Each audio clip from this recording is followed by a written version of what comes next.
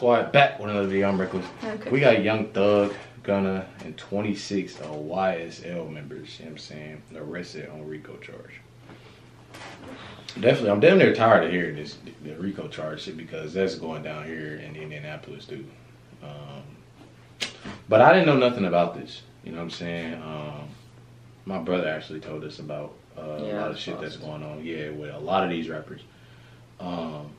But shit, that's ready to go ahead and jump in this one. Make sure I hit that like button, hit that subscribe button. Let's get in the video. Young Thug is a certified rap legend.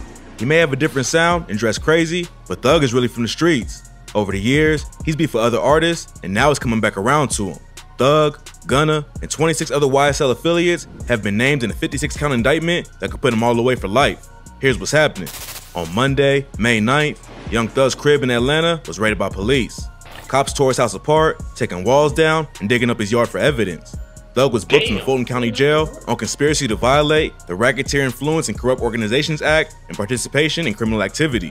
According to the 88-page indictment, Thug started YSL in 2012, and the gang has engaged in all kinds of criminal activity over the years, including murder, attempted murder, drug dealing, carjacking, and even shooting at Lil Wayne's tour bus back in 2015. Some of the crimes Thug wasn't even charged for, but was still accused of being involved in, like threatening to kill a dude at a mall and possession of meth with intent to distribute. Plus, he allegedly rented a car that was used during the murder of YFN Lucci's homie, Donovan Big Nut Thomas. In January 2015, Big Nut was standing on the street in Atlanta when someone drove by and started letting off shots. Nut was killed, and 2 innocent bystanders was also hit, but survived. No one knows for sure who was behind the hit, but some rumors say that YSL was involved. Now Thug's been named for renting a car that was used in the drive-by, and 5 other YSL affiliates have been charged for murder, including Yak Gotti, who signed the Thug's label. Even though 28 YSL members have been indicted, Thug's lawyers still claim that it's not a gang. His lawyer Brian Steele told the New York Times Mr. Williams comes from an incredible, horrible upbringing, and he's conducted himself throughout his life in a way that is just to marvel at. He's committed no crime whatsoever. The indictment is baseless to include him. Gunna was also named in the indictment and charged with a count of racketeering. The documents show that he's been accused of receiving stolen property and drug possession with intent to distribute. Thug and Gunna's individual charges ain't that serious, but since it's a RICO case, they can go down for any crimes committed by other YSL affiliates. According to reporter Michael Seaton, the prosecution plans on using Thug and Gunna's lyrics and music videos in the case against him.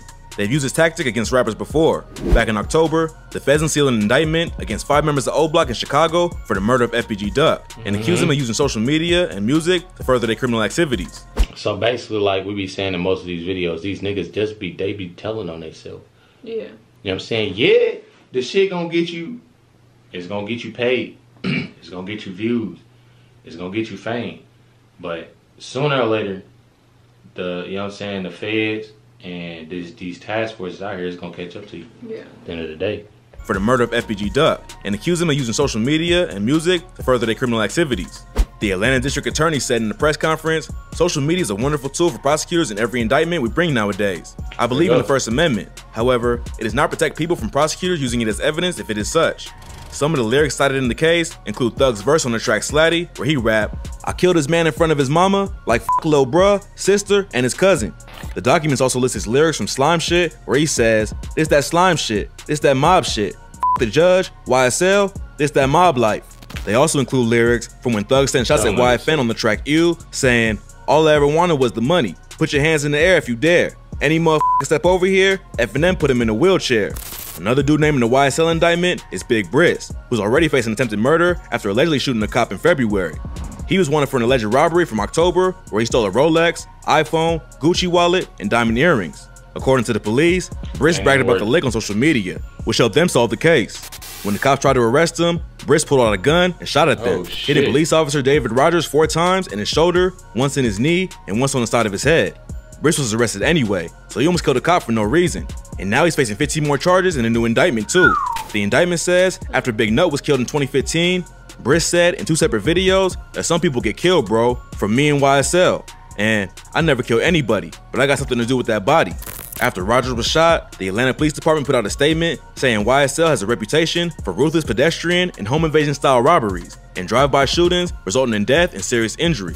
Before Big Nut was killed back in 2015, YSL and YFN had no beef, but Nut was one of Lucci's closest homies, and his death caused a split, not just between the crews, but the entire city of Atlanta. Rappers who used to rock with Lucci and Thug had to choose sides. And then, more violence spilled into the streets. Atlanta District Attorney Fani Willis said Big Nut's death created violence like Atlanta has never seen. Lucci claimed his home was shot up multiple times. Not long after, he and Thug started taking shots at each other on social media. Lucci also went after Thug's fiance, Jerica Carle, tweeting, "I know you miss laying on that sofa with me, girl, #RICO, and I got your on a leash." Then he posted private messages that was allegedly between him and Jerica. Thug responded and tweeted, "Shout out Solo Lucci, young king. Then, if any upcoming rapper want to be put on, let's make music. I don't want to beef." They sent shots back and forth for a minute, then the beef almost cost someone else their life. In 2018, YSL Duke almost got killed outside of a strip club. Surveillance footage shows Duke leaving the club when two dudes come from behind and start following them. He turns around and sees them, then takes off running as one of them pulls out a pistol and starts letting off shots. Duke managed to get away without getting hit, but he could have easily been killed. No one knows why the shooting went down, but rumors say YFN was involved. Then, in 2019, Thug hopped on IG Live and threatened to slap Lucci and Sauce Walker. They both clapped back on social media, and Lucci was almost killed a month later. Police in Atlanta pulled up to the scene of the shooting and found Lucci's car lit up with bullets. There was a victim who got hit twice, but it wasn't Lucci. They sent more shots at each other online, and it seemed like only a matter of time before someone else got hurt or killed. But before that happened, Lucci got arrested for his alleged involvement in a shooting from 2020. According to police, Lucci and 3 other YFN affiliates drove around in known enemy territory and shot at a group of their ops. The other crew fired back and hit Lucci's homie James Adams in the head. Then the other dudes in the car pushed Adams out and left him to die in the street.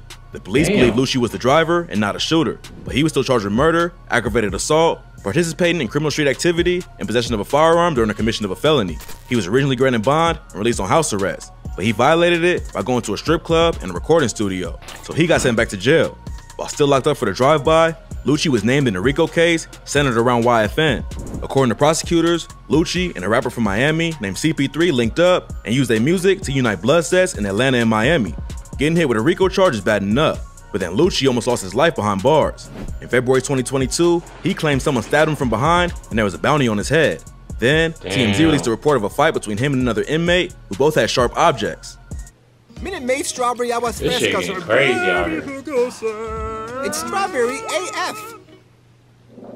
And I feel like the craziest thing about all this shit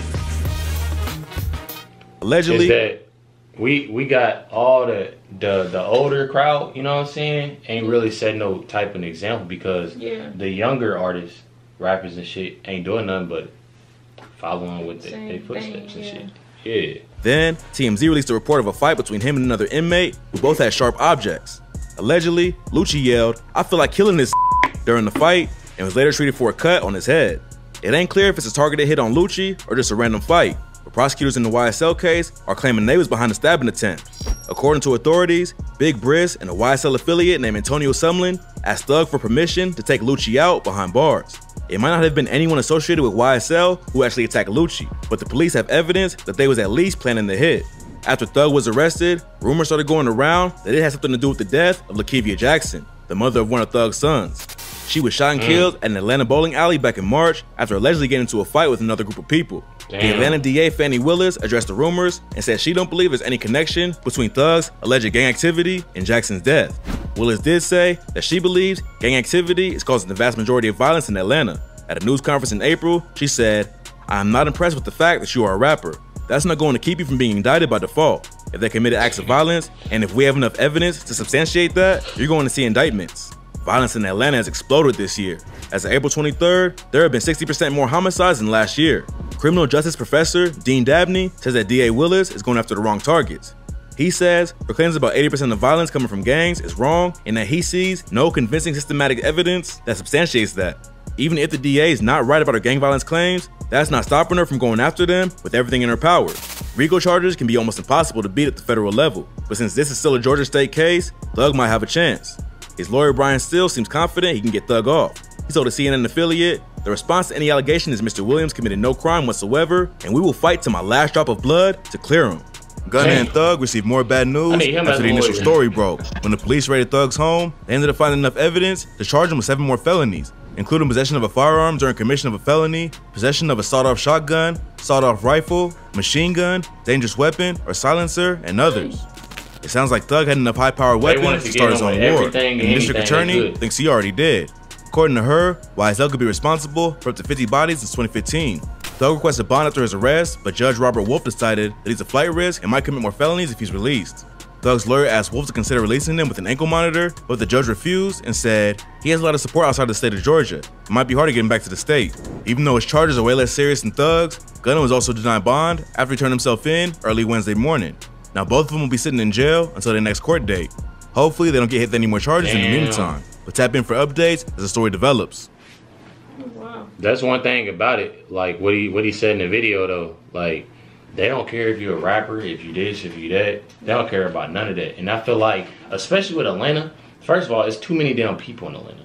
You want to get technical. Everybody want to go there. You know what I'm saying? It's one thing. People like, man, everybody want to go to Texas. Everybody want to go here and go to... Nigga, everybody want to go to Atlanta. Everybody. You know what I'm saying? That shit crazy. Definitely crazy. You know what I'm saying? I didn't know, like I said, any of this shit. So it's definitely wild. Next video, make sure y'all comment down below and let us know. Because we got, you know what I'm saying, we trying to get more in this shit. See what's going on. Yeah, I know there's other ones. For real. But y'all already know. Make sure y'all hit that like button, subscribe button. Catch y'all next.